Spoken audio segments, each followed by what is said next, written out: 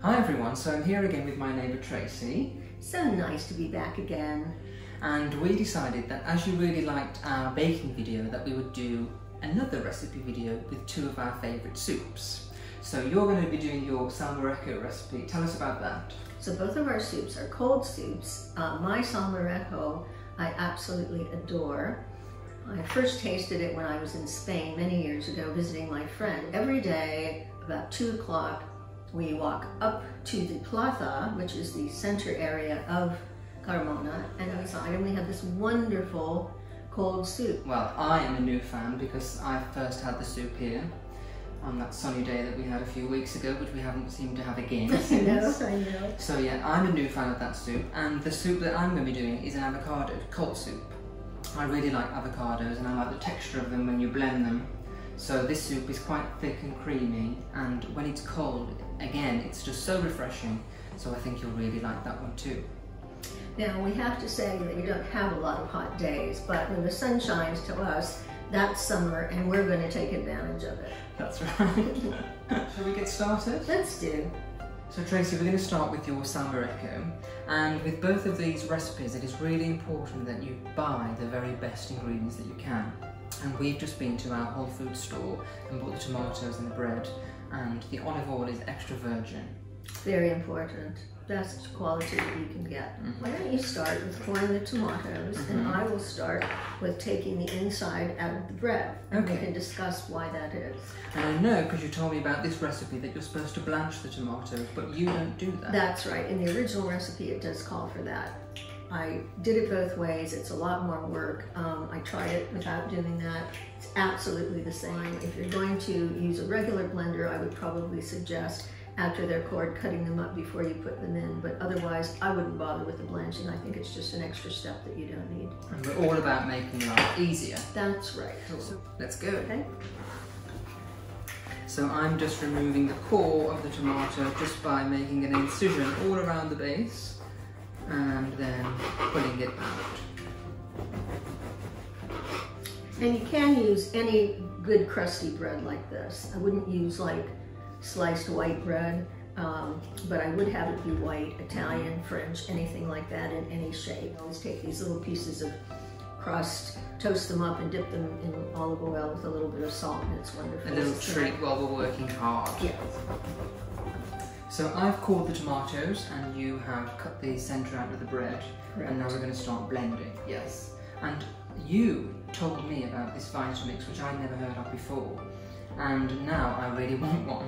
And beware, they are expensive, but they do a really good job, don't they? This one is probably 17 years old. I had one when I was in the States.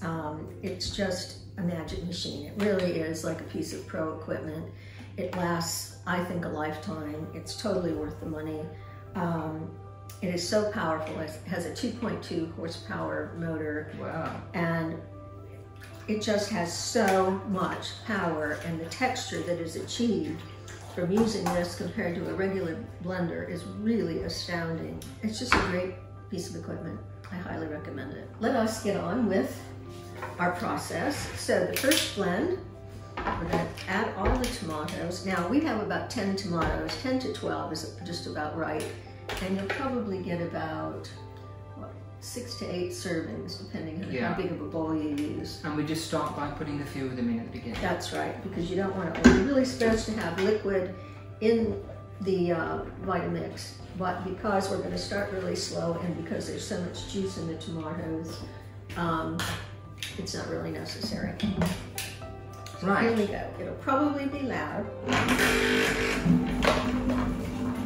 it's not. So you see instantly, if you can, that we're already getting lots of tomato juice. Okay. Let's add some more.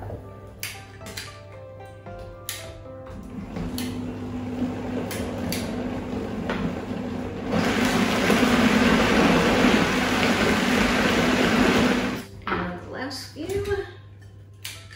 And they go. Perfect.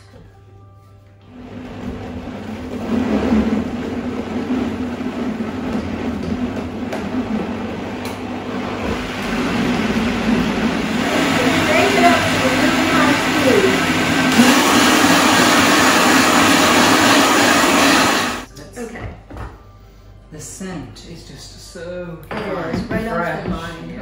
off the vine. Okay, so now we're going to add our bread, which I have torn in pieces, and just let that sit for about 5 minutes. Just to absorb all of that beautiful flavour. Yes. So we've decided to have a nice glass of wine while we're waiting for the bread to soak. And a lot of people did ask how we became such good friends, and we're neighbours, and we met when we had to start clapping for carers on a Thursday, didn't we? Despite our huge age difference, we're so much alike. Yes, we are. And we have very similar tastes. That's right. And it's just been such a wonderful friendship. And we just love doing cooking together and We baking do and shopping, decoupage. Yeah. So we've got so many interests. talking. Yeah, so it's just really nice. We do, I know. And we even love watching TV together. We do. Nick and I recently watched this wonderful series called The Great, about Catherine the Great. And we just adored it. The costumes, the scenery, everything was incredibly fantastic. The acting was really, really good as well. Peter, not the Great, but Peter's son, who's also Peter, every time he cheers something, instead of saying cheers, he says huzzah, huzzah, and then smashes the glass on the floor. And everybody else says huzzah and smashes the glasses. So we don't smash the glasses, but we do say but huzzah. We do say huzzah now instead of cheers. So huzzah! What we're going to do is we're just going to add a splash of sherry vinegar, very important, sherry vinegar. You can usually find it in any good grocery store. Some garlic. I'm going to add 1.5 good-sized garlic cloves. I'm going to put the lid on. That's very important. Yes, it is. So I have been covered with tomatoes before without putting the top on properly. Okay, so we're going to put it down to a low speed again and start.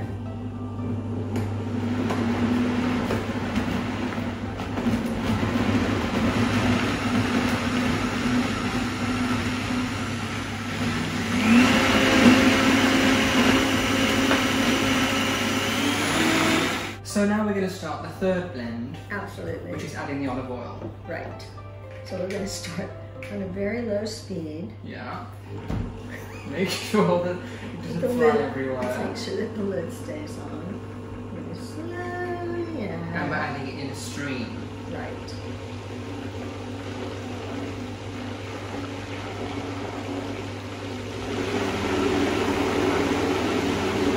And I think this is what makes the soup extra delicious. And we always drizzle some extra olive oil on top.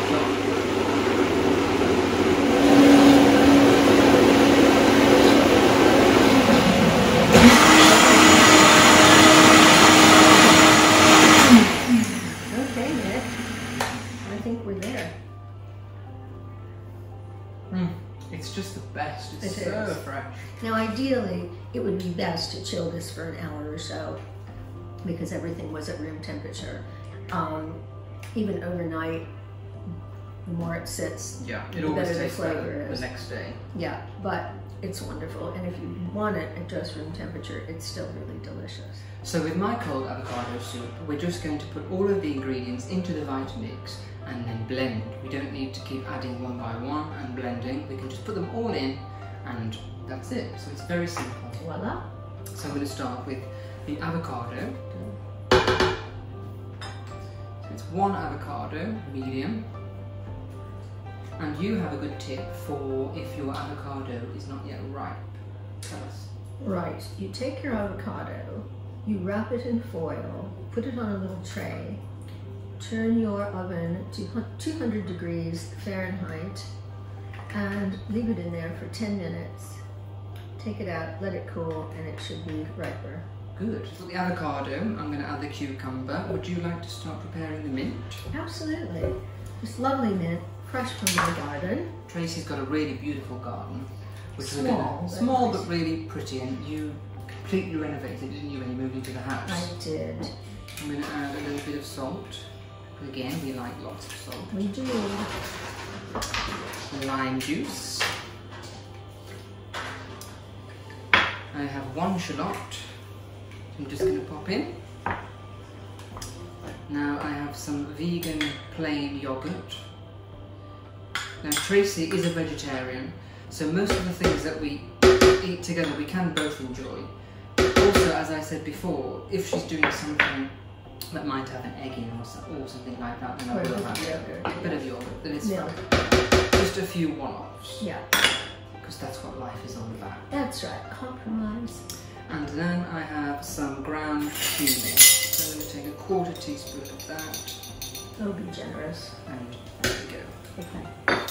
And lastly, we're just going to add in 1 cup of water.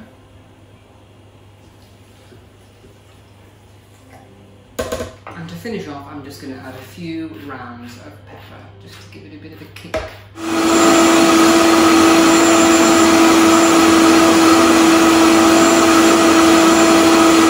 Okay, let's taste. Let's do. There we go. Thank you.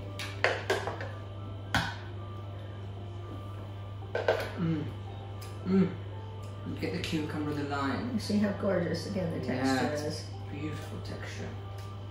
You like it? I adore it. Good. So good. So we're going to put this in the fridge to chill for a good hour, and we're going to enjoy your salmorejo for lunch. Perfect. So one of the first times that we met for lunch, you invited me over and we had your salmorejo with this cannellini-bean-spread. So where does the spread come from? Is that one of your recipes too? Well, I sort of improvised. What I did was, I had been in the Scottish borders at this lovely Italian restaurant, and it was served as a starter on lovely Italian bread. And I thought, oh, I can make that. And I did. So it's super easy. It is so delicious. Again, everybody will love it. Just yummy on like grilled or toasted bread. So we have some cannellini beans, some salt, some garlic, some extra virgin olive oil, some rosemary, and some pepper. So what do we do? Just put it all in and do it? Yeah. Let's go. Okay.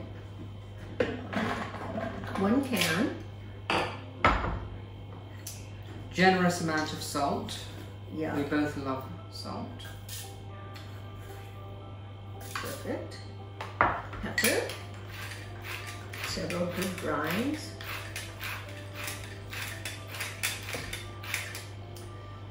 Olive oil, garlic. It's been a long day. That would be garlic. Now, we're throwing in some rosemary, which I just happened to have in the garden, and I thought that would be a lovely extra flavor, which I think would be really nice. So before we add the olive oil, we're going to mix it first. Yes, let's puree the current ingredients, and then again in a stream, let's add the olive oil, because that's really a very good way whenever you're adding olive oil to emulsify the olive oil into whatever you're cooking. Good tip.